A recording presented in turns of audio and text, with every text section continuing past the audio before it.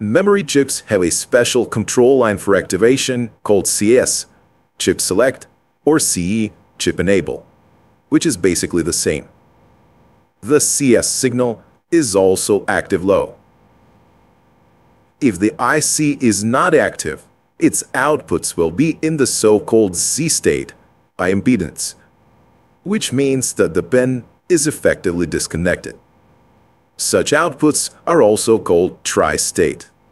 Memory ICs also have the OE control signal, which stands for output enable. Since ROM can only send data, the CS and OE there have basically the same meaning. But for RAM, active OE means the data is being read from the memory.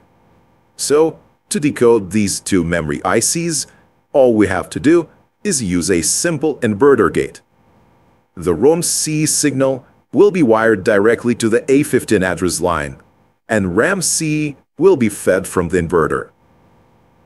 The read signal will be wired to the output enable pins of both chips, while the write signal will go to the write enable input of the RAM chip. The write signal is not used with the ROM chip naturally.